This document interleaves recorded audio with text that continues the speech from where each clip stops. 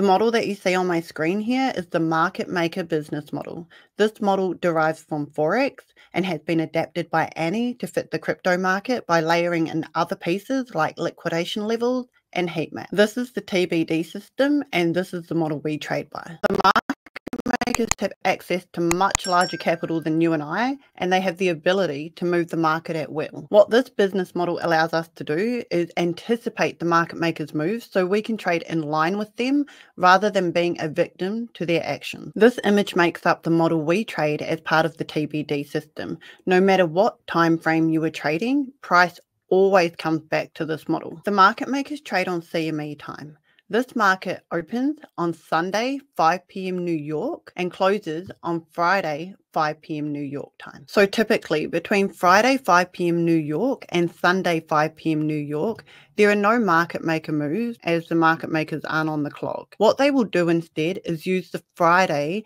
to induce you into a position and then trap you into the weekend trap, holding onto a trade that is not good enough to take profit whilst inducing other traders who just enter trades out of pure boredom into a position. This allows them to come back in on Sunday, reassess the open positions in the market, assess where the new liquidation levels are and how they are going to liquidate retail traders to build their own position and help them decide which way they are going to shift the market come the new week beginning. What usually follows the weekend trap is a W or an M formation. A W is simply a low followed by a higher low, and an M is simply a high followed by a lower high. After the W formation, what follows is 3 levels of rises. Now, there's a psychological reason behind the number 3. 3 times the charm, 3rd time lucky, Goldilocks and the 3 bears. No, that's not actually one, but you get the idea. There's a psychological reason behind the number 3. These 3 levels of rises will lead you into the 3-day swing. It's simply just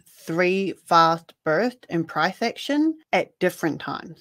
That price action can sometimes increase price, but it doesn't have to. We can get sideways levels as well. There is a key difference in identifying them, and that comes with the volume. But for now, just imagine price moving up like a ladder. In between these rises, price will typically retrace or go into sideways consolidation. If it goes into sideways consolidation, we at TTC like to call that the boardroom or the board meeting. It's where traders get bored into a position because price is going nowhere before they shift price out again. The reason we call it that is because when you see sideways consolidation on a chart, this is the market maker accumulating contracts and enticing retail to open a new position. The market maker only needs to go back into the boardroom when they need to reassess the open positions. What usually follows after the 3-day swing or 3 levels of rises is an M formation. So at the top of my screen here, you can see we have a peak followed by a lower high, and this is when we know the market maker is getting ready to turn price around. This is usually triggered by a news event, which is where we use Forex calendar, and at the same time it usually takes out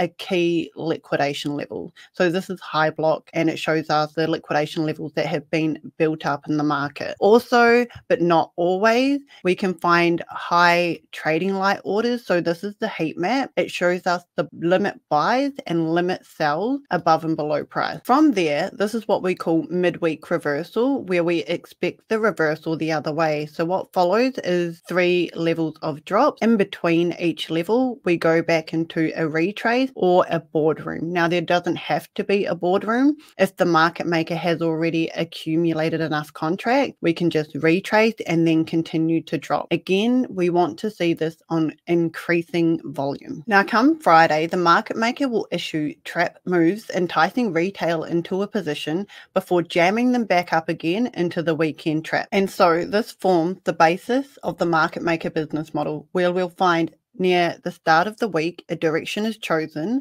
and that direction will run for approximately 3 days. Then towards the middle of the week, the midweek reversal is issued, and finally on Friday, you get trapped into the weekend trap. Now, it's important to note that the week doesn't always start with price trending up for 3 days, midweek reversal, and then price trends down. This can happen in the opposite direction as well. This is where the week starts off with an M formation, which is your trigger to short, followed by 3 levels of drops over approximately 3 3 days with boardrooms or retraces in between. Around the middle of the week, after 3 level drops, we look for signs that price may reverse soon, which is our W formation. The higher low, which is the second side of the W, is your trigger to take a long position. From there, we go into 3 levels of rise and then exit before the weekend trap. The image seems really easy to interpret, right? W, 3 rises, M, bag flip the other way. But when it comes time to reading it on a chart, it's not that simple, right? So here I'm going to show you exactly what I just explained, but on a chart. This indicator at the top of my screen here where it says Asia, UK, US represents Monday, Tuesday, Wednesday, Thursday, Friday.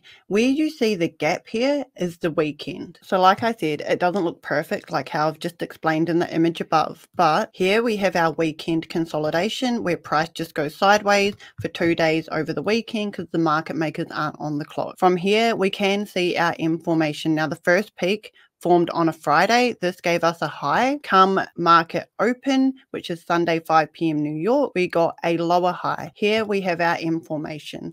We then went for 3 levels of drops over approximately 3 days. So we can see our drop level 1 here, our drop level 2 on Tuesday, and then we have a drop level 3 here. From here, we have our midweek reversal that was triggered by a news event. So if we just look at the date here, it's Thursday, the 3rd of October. So let's go back and find the news event that calls the midweek reversal. So here, 8:30 p.m. US had unemployment claims, which is where our reversal pattern started to happen, right? So where my mouse is hovering, you can see the time down the bottom there. Thursday the 3rd, it says 21 o'clock, which is 9 p.m. my time. That's around that news event time, right? So that gave us our midweek reversal after 3 level drop. Here is your W formation. We then went into 3 levels of rises. So W formation here, rise level 1, went back into the weekend trap, sideways consolidation. We have a rise level 2 here, and then we got our rise level 3. That is the model we trade here at TTC. So now you know the method we trade. Try to backtest it for yourself. You'll need a TradingView account to practice on and an exchange to take your trades on. We have both of those links down below, and if you use those links, you'll get substantial trading rebates on every trade you take for life.